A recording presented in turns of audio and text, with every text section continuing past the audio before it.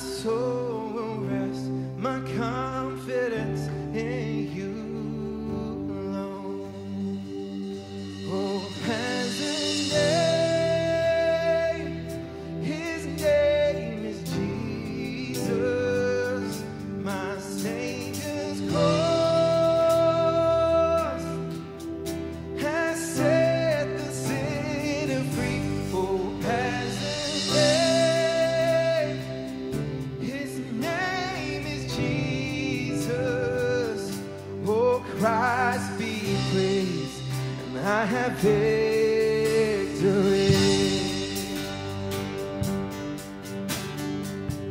There is a light, there is a light, salvation's flame. Christ undefeated, he trampled the grave. Yeah, sing now the cross be lifted high. Come on, the light has come, the light has won. Behold the Christ. Hope has a name, his name is Jesus, my Savior's cross.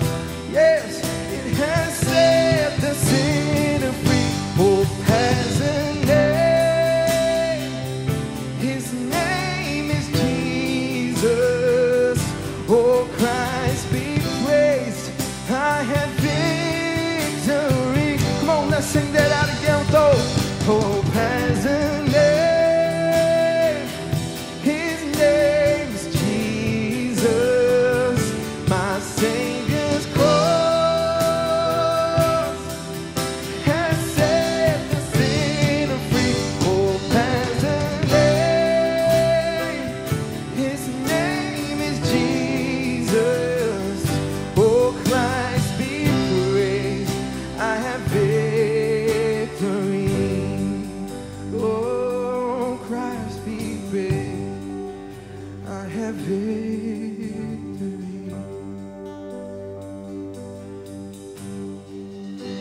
There'll be a day, there'll be a day, my hope complete. Now home in glory, your face I'll see. My pain no more, my fear will cease. Come on. And I bow my life, I fix my eyes on Christ. Come on, every voice, let's sing that again. I bow my life, I fix my eyes on Christ, my King. Hope has a name, his name is Jesus, my Savior's cross. It has set the sinner free. Hope has a name, his name is Jesus. Oh, Christ be praised, I have victory. Come on, one last time. Hope has a name, his name is Jesus, my Savior's cross. It has set the sinner free. Hope has a name, his name is Jesus. Oh, Christ be praised, I have victory. Oh, Christ be praised, I have victory. One last time. Oh, Christ be praised, I have victory.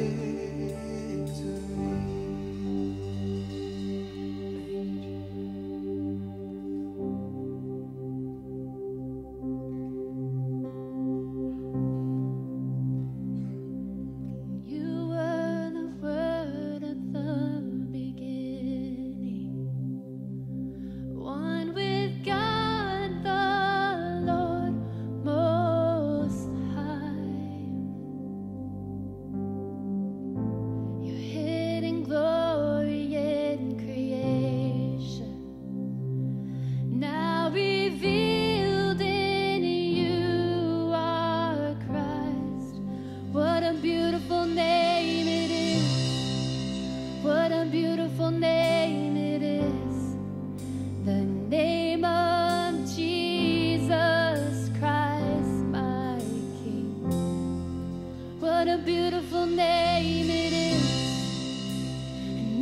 compares to this.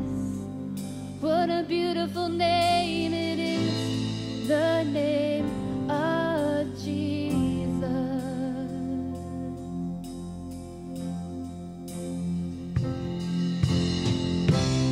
Didn't want heaven without us, so Jesus, you brought heaven down.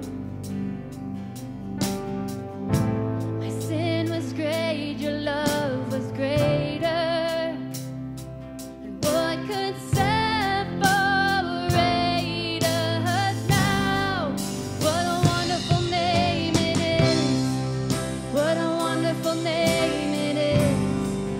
The name of Jesus Christ, my King. What a wonderful name it is. Nothing compares to this. What a wonderful name it is. The name of Jesus. What a wonderful name it is. The name of Jesus.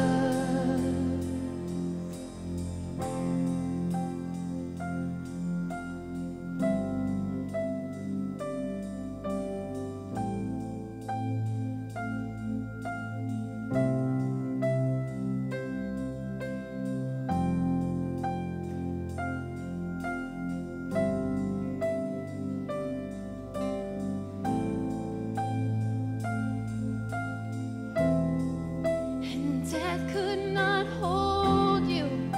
The veil tore before you. You silenced the boast of sin and grave. And the heavens are roaring the praise of your glory. For you are raised to life again. And you have no rival, and you have no equal. Now and forever, God, you reign. For yours is the kingdom, and yours is the glory. Yours is the name above all names. What a powerful name it is. What a powerful name it is. The name of Jesus Christ, my King. What a powerful name it is. And nothing can stand against. What a powerful name it is. The name of Jesus. And you have no rival, and you have no equal.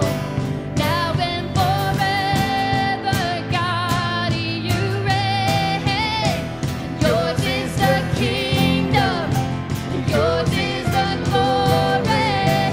Yours is the name above all names. What a powerful name it is.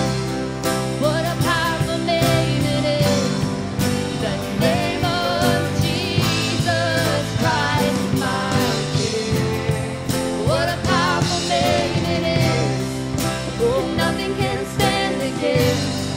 What a powerful name it is. The name of Jesus. What a powerful name it is. The name of Jesus. What a powerful name it is. The name of Jesus.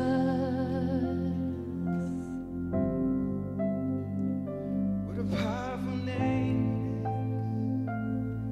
God, we worship you. You have no rival. Would you just bow your heads right there where you're at, Father God, right now? We call on the name above all names. The name that delivers, the name that heals, the name that sets free, the name that overcomes, the name that every knee will bow and every tongue will confess. We call on the name of Jesus, that at that name, the name of Jesus, the demons tremble in fear because they know that all authority on earth, under earth, and all around the universe has been given to that name, the name of Jesus. So right now, we call upon that name. If you need something in your life from him today, would you just lift your hands right now all across this place? Lift your hands not to me, not to the song, but to Jesus himself. And I want you right there where you're at. Just say, Jesus, you are the most powerful name I call on, the name above all names. There is no rival. There is no equal. You are the only one. So Jesus, we call upon you right now. Set free those who are captive, God. Bring deliverance to those. God, for those overcome with anxiety and fear, God, we pray deliverance in the name of Jesus. For those struggling in addictions, God, we pray deliverance, and we believe that, God, you can do the impossible. So right now, hands raised to him and say, Jesus, you are the most powerful name I call on. I call on Jesus because there is no one greater than you. Can we do What a Powerful Name It Is? Let's sing that again. What a powerful name it is. Come on, lift your voice. What a powerful name it is. The name of Jesus Christ, my King. What a powerful name it is. Nothing can stand against. Nothing can stand against it. What a powerful name it is. The name of Jesus. What a powerful name it is. The name of Jesus. So Jesus, we trust you. We call on you. We know all things are possible with you. So God, be with us, I pray, in the next few moments of time as we learn about staying positive and being enthusiastic, God. Help us to always remember it is the name of Jesus that sets us free and brings us hope. In Jesus' name. And everybody said, amen, amen. You may be seated. Thank you for worshiping.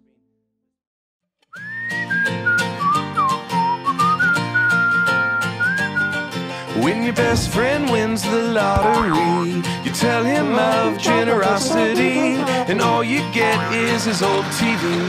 It may not be HD, but stay positive. When you're off to get your morning brew, you want 4 creams, but she gives you 2. Don't be mad, tip a buck or few. She may go to church with you. Stay positive. All right, if you have your programs, look on the back. We have notes that I want you to follow along with me today. We're in the middle of our series called Stay Positive. And this series is all about the fact that we live in a very negative world. And so what I want to do at the very first part of this year was set a mood, a tempo, and a trajectory that we could start off with in 2023 that will help carry us through 2023. And so this series is all about different ways that we can stay positive. Our very first week, I talked about optimism, and I said that we're going to be optimistic. We're going to outlook on life in a positive way, as positive as we can in a very negative or pessimistic world. And I said this statement the very first week, and it kind of set the tone. It doesn't matter how you feel. What matters is who God is. And so many times our emotions will trick us. They will play games with us. They will say things that are not true. But it does not matter what we feel. What matters is who God is and what God says. That's what matters. So our first week was, I'm optimistic. How do we get optimistic? We remember what God says and who God is. The second week we talked about, I'm grateful. That in our world full of American mindset, we kind of take for granted the great things in the great world and the great country we live in because we're honestly a little bit spoiled to it. But that week was all about training our minds to be grateful in everything that we've been given. Being grateful to know that tomorrow we could lose it all, but it's not about the stuff, it's about the giver of the stuff. It's about God himself. Then last week I talked about I'm an encourager. I encourage people. I hope you did my assignment I gave you this past week. Every day, texting, phone calling, seeing someone, encouraging them, giving them a helpful word to build them up. Because let me tell you something. The world is out to tear every one of us down. A few great encouraging words can build someone up and bring hope to them and encouragement to them. And we as Christ followers should be the most encouraging people walking this planet. Anybody else believe me? You agree with me? Come on, some people.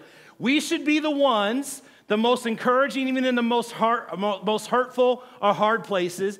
We should be the ones that are lifting people up, because the fact is the world is out to tear them down, out to speak negative and destructive words. But if we're going to speak life.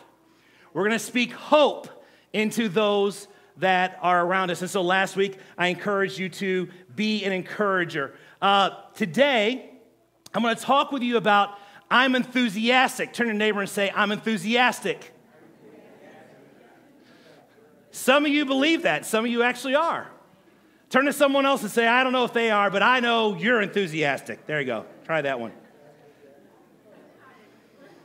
There's a story of a little boy who was very enthusiastic. He got one of his parents' old family Bibles sitting on the coffee table. He loved the artwork. You guys all know what I'm talking about, those big coffee table Bibles that have the picture of Jesus on the front. He's knocking on a door, or he's glowing or something like that. And you open it up, it's got all the great artwork inside. And this boy was so enthusiastic about the Bible. He's looking through it. He's reading it. He gets to Genesis. And as he's starting to look through Genesis, all of a sudden the leaf falls out, a pressed leaf that had been inside the Bible.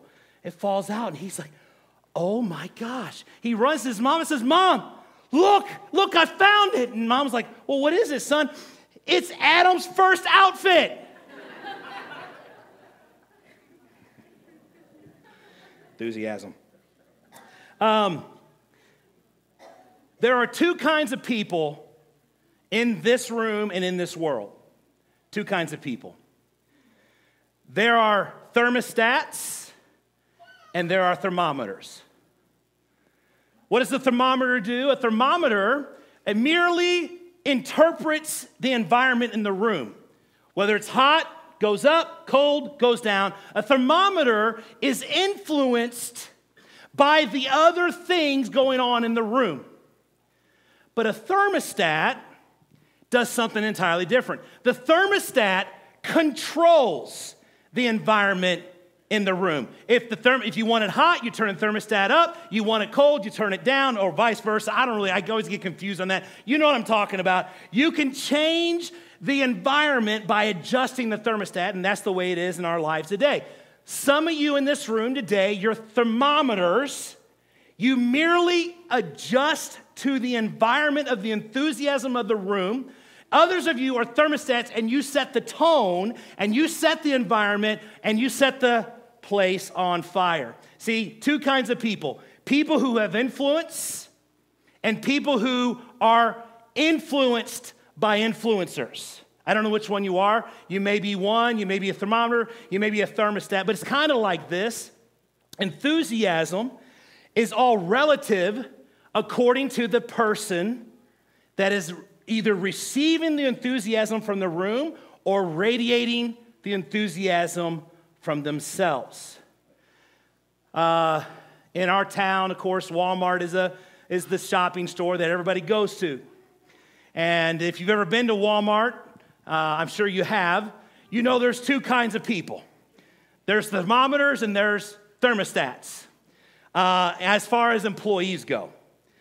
You have those thermometers who, they hate their life, man. I mean, it is the worst day of their life. They had to come to work today. They have to wait on you. You ask for something, they grumble and complain. I get it for you. They're thermometers. They're just grumpy because everybody's grumpy.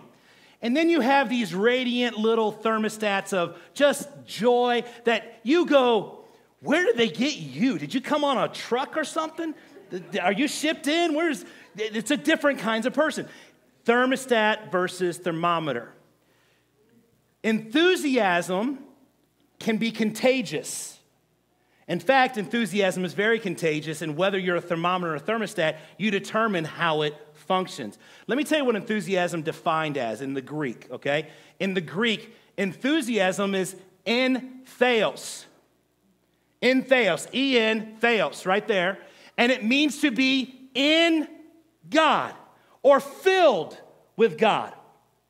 So see, when I talk about enthusiasm, many of you are going, well, I'm not a real excitable person. I'm not like him up there on the platform. I'm not like her over there. I'm Enthusiasm has nothing to do with this energy. It has everything to do with the fact that we're in God, filled with His presence. Enthusiasm is not just the mood you're in, it's a result of the intimate relationship you have with the Creator. Enthusiasm. In fact, here's what Paul said. If you have your Bibles, open them to 1 Corinthians chapter 15, verse 57 and 58. He says, but thank God, He gives us victory over sin and death through our Lord Jesus Christ. It goes on to say in 58, it says, so my dear brothers and sisters, be strong and what? Immovable. Always work enthusiastically for the Lord, for you know that nothing you do for the Lord is ever useless, or other translations say, in vain. Bow your heads with me today. Father God, help us today to discover what it truly means to be enthusiastic in you, filled with your presence, filled with you, God. And may we become, instead of thermometers, thermostats that influence others around us with the same enthusiasm you give us. In Jesus' name. And everybody said,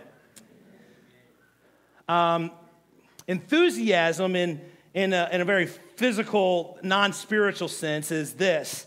When the kids were little and Michelle would go out of town, and I was responsible for the kids, for Tyler and Lily, for any period of time, the housework and the dishes and all that did not happen. The beds were unmade, the clothing was stacked up, the dishes were piled into the sink. Nothing was done until 1 hour to tick down, Michelle was coming home. And then we all became very enthusiastic to get it all done. There was a motivator there. Michelle was coming home. No matter what we do, we need to do things with enthusiasm. Here's what Colossians chapter 3, verse 23 says. It says this. It says, whatever you do, work at it with all your heart. Work with all your heart as working for the Lord, not for human masters. Now, this is going to be a message that's going to speak to many of you today because some of you have not been real enthusiastic about your jobs, about your bosses, about your employers. Water cooler talk, you talk bad about them, you tear them down, you think they're, now, let's just face it, you think they're idiots, okay? Let's just call it what they are. They're dum-dums. You know, they don't know what they're doing, right? And so this is a scripture that I hope will speak to us that when we work, we're supposed to work as if we're in God, filled with God's presence, no matter what we do. Mowing the lawn. Can't stand mowing the lawn. I want to kill it and spray paint it green. Right? I don't like it, but do it as unto the Lord. Waiting on tables. Stay-at-home mom, stay-at-home dad, if that's who you are, you do it with enthusiasm. You do it as unto the Lord. Whether you're a CEO of a company or at the bottom lowest part of the run, it does not matter. Do it as unto the Lord. Walking on a factory line, you're doing it as unto the Lord. Serving here at church, serving your neighbors, serving anyone around you, do it as unto the Lord, as if His Spirit is in you and you're working not in your own strength, but in something supernatural that pushes you to do it well. See, enthusiasm, I'm going to remember this, enthusiasm is not necessarily just about the product of what you do, it's the posture of our hearts.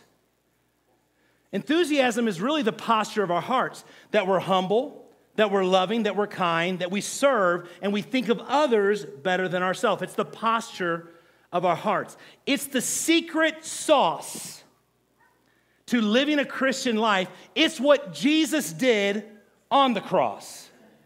The posture of His heart, He could have called all authorities down and stopped at any point the brutality of the cross.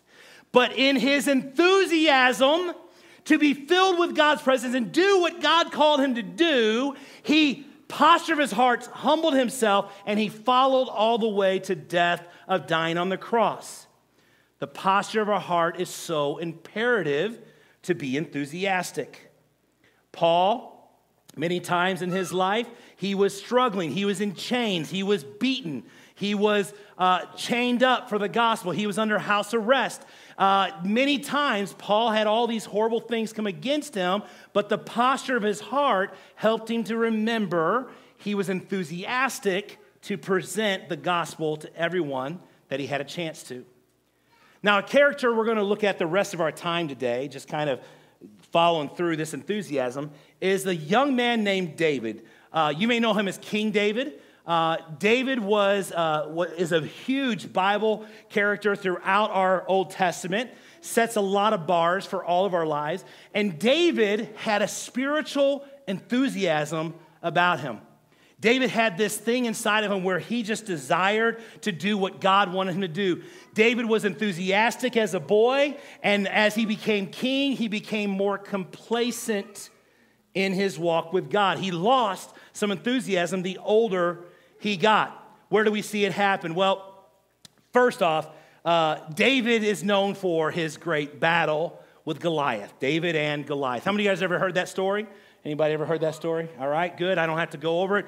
David and Goliath. We see that here's this Philistine Goliath is mocking the Israelite children and telling them they're no good and they're dogs and they're worthless and everything like that. And David shows up to a field one day. He hears it and something inside him becomes enthusiastic and he feels like he has to do something about it. He's not going to stand for what this Philistine, this uncircumcised Philistine is saying. In fact, open your Bibles to 1 Samuel chapter 17, verse 45, 46. We won't go into full details, but here's kind of a summary. It says, David said to the Philistine, to Goliath, "You come against me with sword and spear and a javelin, but I have come against you in the name of the Lord God Almighty, the God of armies of Israel, whom you have defiled." This little guy, David, up against this giant Goliath, this little guy, David, who is not prepared for battle or war at all, and yet he's going against a mighty, mighty warrior. It says this, verse 46, "This day the Lord will deliver you into my hands, and I'll strike you down and cut off your head. This very day I will give your carcass of the Philistine army and the birds of the wild animals, and the whole world will know that there is a God in Israel." Now that is enthusiastic. That's enthusiasm at its finest. I mean, this little guy is just running his mouth, not in his own confidence, not in his own, but in God, in theos. Filled with God, he runs out and he spouts off and he lets the giant know, your day is done. God's had enough and I'm going to put a stop to it. How did David do this? Where did this come from in David's life? 3 things, write these down in your notes. 3 things, 3 ways that David got this enthusiasm to start and run on a field with a giant and believe that God could do it. Here's number 1. Number 1, David trusted God. He trusted God. He trusted that God could do the impossible. Here's how he knew that God could do it, because one day he was watching his sheep and a lion came up and he killed a lion. Another day he's watching sheep and a bear comes up and he killed the bear. David was shown over and over again the enthusiasm, the trust. God has me. He trusted God no matter what. He trusted God daily. Second thing is, he walked with God daily.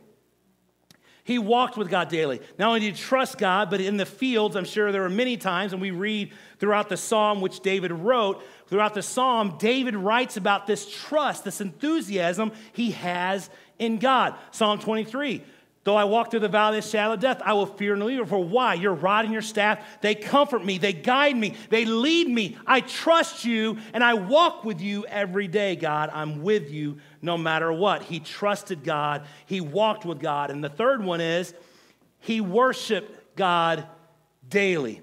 He didn't wait till Sunday at 10 o'clock Sunday morning till 10:20. That's our worship times. No. He worshiped God daily. He played his harp. He sang. he walked with God, he trusted God, and he worshiped God daily.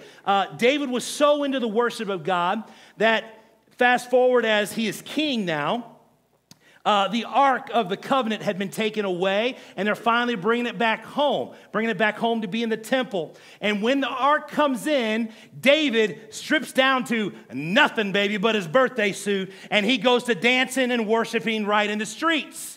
Now, that is a worshiper. Now, no one in here is allowed to do that. We draw the line at that.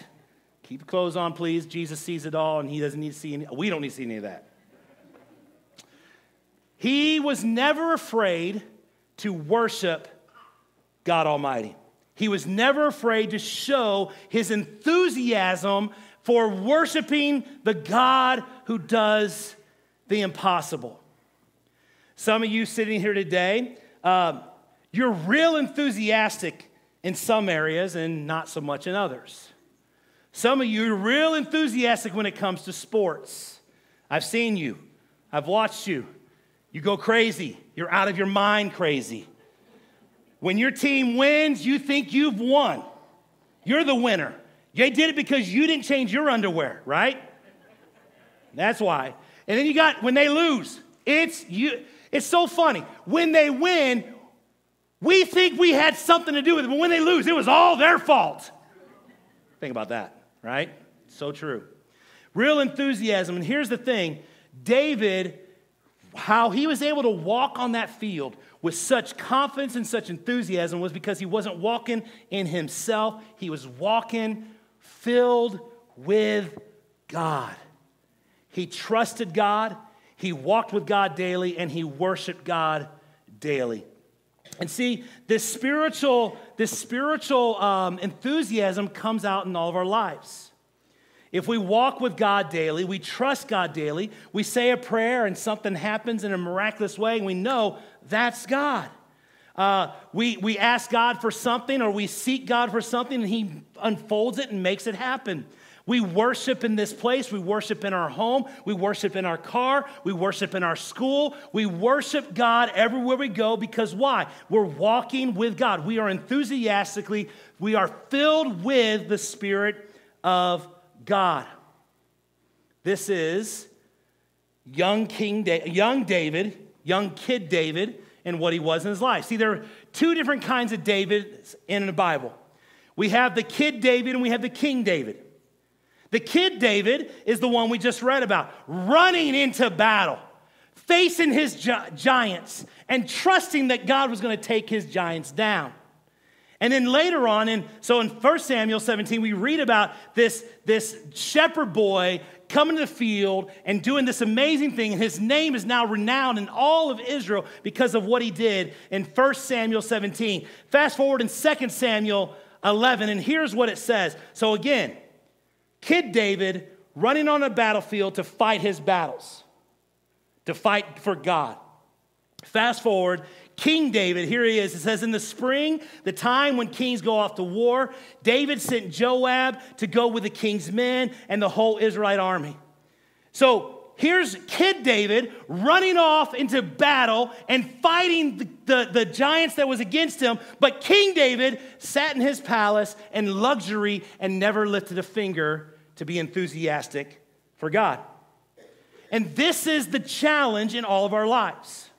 When we're young and when we're little and when we're new to Christianity, we come into Christ, we had this excitement, we had this enthusiasm. We're so excited, we tell everybody about who he is. Man, we're not ashamed.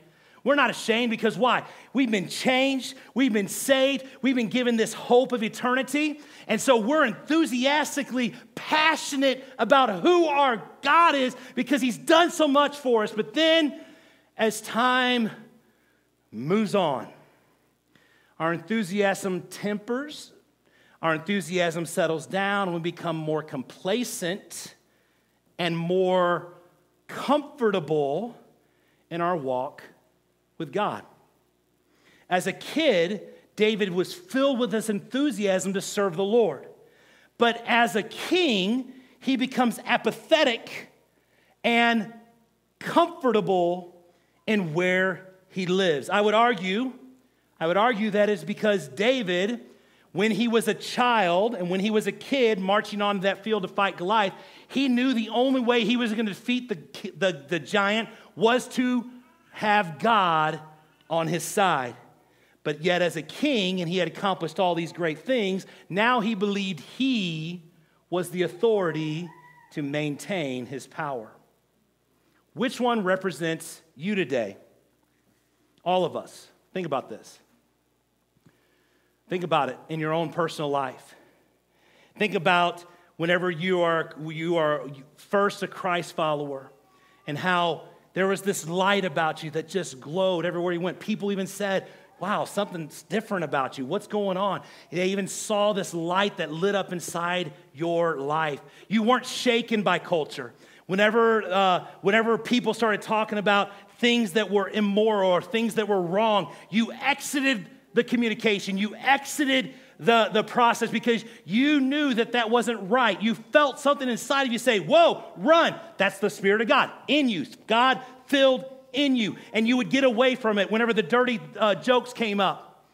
And whenever people would be cussing, you never really preached at them, but you were like, yeah, I don't want to talk like that. I don't want to act like that. I don't want to be like that. You didn't let a word come out of your mouth. You prayed in faith and things happened like you never saw before. You worked your job like you were doing it for Jesus and not for the boss. You served your family like you were doing it for Jesus and not because they were just your family. You served them like Christ serves the church. Your enthusiasm radiated from your very most inner being because you were in God, filled with His presence. Or we become comfortable. We become complacent. We grumble about serving, grumble about our jobs, and grumble about life. We're quiet in our faith. When the world is speaking against God and speaking against what we believe, we quiet and we don't say a word. We don't say a peep. We don't cause any problems. You come to church and you're very sophisticated and very conformed. Maybe today you act a certain way on Sunday, and then come Monday through the rest of the week, you're somebody else. Maybe today it is because you are raising kids. You can't wait to raise them. You feel tired. You feel weary. You feel discouraged. I'm here to tell you, you need the entheos to be filled with God's presence, enthusiasm poured back on you. You need His presence to come and fill you and encourage you. Tragically, the accurate picture in our world today and in our church today is that we have a lot of people that are good people, good-hearted people, but they have lost the enthusiasm for the Spirit of God and for walking with the Spirit of God. Revelations chapter 2, verse 4 and 5, it says, yet I hold this against you. You have forsaken the love that you had at first. Consider how far you have fallen. Repent and do the things that you did at the first. Revelations is speaking here about the church that lost its first love, the church that had grown lukewarm. People who allowed the enthusiasm to drain out of them, and they were just surviving, just getting by, not really passionate for what God wanted to do inside their life. And this is the challenge that I want to give you today. When I say the words, I'm enthusiastic, it's not about this. It's not about this energy that I'm putting out. It is about the filled with the Spirit of God to go and make an influence and become thermostats in your world. Not to be thermometers, not to conform to the world. Because let me tell you something, guys. The world is doing everything they can to shut you up. They don't want to hear the voice of truth. And when I say the voice of truth, I'm not saying that you're the voice of truth. I'm saying His Word is the voice of truth that does not compromise. I don't care how much you want to try to justify it or how much you want to take and twist Scripture the way it is. This is what God's Word says. And that enthusiasm that comes only comes from a heart that's trusted God, walked with God, and worshiped God every single day. And some of you, that's where you have to begin. You have to trust God. Trust God. Some of you say you trust God, but you don't really because you still hold on to it. I trust God to bring me along a suitable helpmate, a spouse, or a future husband or a wife, but you're holding on to the one that's not worth having. You don't really trust God. You say you do, but you want God to change that person instead of trusting God to release that person and let God bring the right person along in your life. I don't know who that's for today, but that's from God. Trusting God rather than just verbally, but allowing things to be let go. Walking with God. Walking with God every day you wake up. God, you're here. God, you're with me. Worshiping God in your car, in your workplace. Man, you're on a factory line. If you're on a factory line, man, I know it can be kind of like mundane, kind of like mindless things, but while you're doing it, worship God the whole time. Connecting with Him, trusting Him. Kid David was enthusiastic. King David was complacent. Two types of people in this room right now. Thermometers and thermostats. God's not looking for thermometers.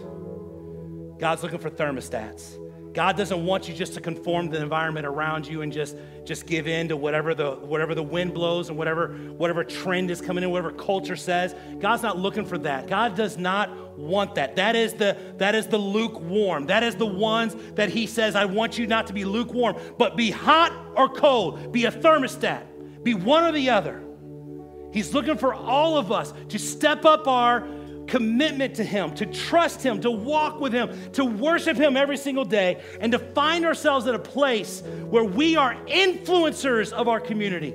You're influencers in your home, with your kids. You're influencers in your workplace. You're influencers in your school. You're passionate about God, and because you have Him in you. Listen. You're influencers. You're passionate about everything you do, even though you don't like your job. Don't do your job for the boss, for the master. Do it for Jesus Christ. Serve Him. Be filled with His presence. Enthusiastically walking with Him every day, because enthusiasm is not a product of how you feel. It's the posture of your heart, knowing who God is. Enthusiasm is not something we work up to. It's something that's born out of an intimacy with God. Enthusiasm, entheos, filled with God. Father God, help us today. Help us today to be entheos, filled with your presence. God, if we're being real today, I don't think anyone in this room can say that we're 100% enthusiastic in life. Life's hard. There's struggles, there's fears, there's anxieties, there's challenges to overcome. And Lord, every time we face something, every time we come against something, it's like the breath is taken from us. It's like we lose a little bit of wind in our sail, God. We lose enthusiasm, and God, as time goes on, we become more and more and more complacent. But God, I pray today that as this message has spoke, that God, we would become enthusiastic. We don't have to feel it, God. It's a posture of our hearts. That God, we would ask you every day to walk with us. That we would trust you. That we would worship you, God, in everything we do. With head bowed and eyes closed today, as I was preaching, as I was talking today, some of you are sitting there and you say, yes, that's what I'm missing. That's what I'm missing. I'm missing that enthusiasm. I'm missing that passion. I'm missing that drive, that Spirit of God propelling me to great things, to stand for Him, to hold the line when the culture pushes back. I am called to be a thermostat. Because honestly, I've been a thermometer for far too long. It's time for me to pray and ask God, make me a thermostat to be an influence of my culture. If that's you with your head bowed, eyes closed, I want you just right here, right now, say, God, forgive me. Forgive me for being influenced by the world. Forgive me for allowing them to dictate my enthusiasm. I now ask you, God, help me. Help me this week. Help me starting today. Help me to shift to be a thermostat, to change my friends, to change my family, to let them see Jesus in me and through me, working through me, through the light of Jesus Christ. Let me be changed from the inside out, God. Start with us, God. Start with us. Being enthusiastic for you, filled with your presence, filled with your spirit, God, to go and do amazing things for your kingdom. God, we need your enthusiasm right here, right now. So we bring it to you. We bring our lives to you. We ask you, God, to fill us with your spirit.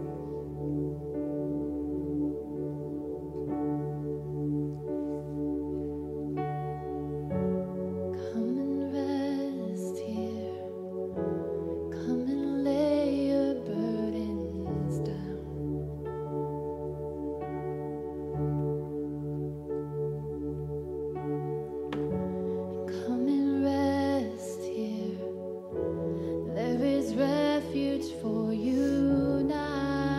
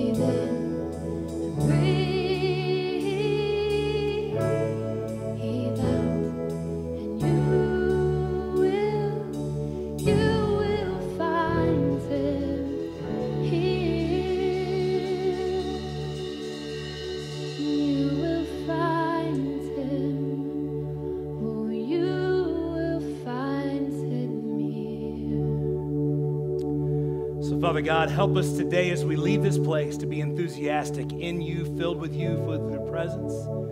God, may we trust you daily, walk with you daily, worship you daily, God. Everywhere we go, may people know that the radiance of God lives inside of us and reverberates out. God, in our workplace, in our schools, in our community, wherever it is we're serving, whatever it is we're working, do it as unto you, God, with enthusiasm in our hearts. Now go with us and let us this week be enthusiastic in all we do. And everybody said, amen, amen. God bless you guys. Thank you for being here. Be enthusiastic. We'll see you next Sunday.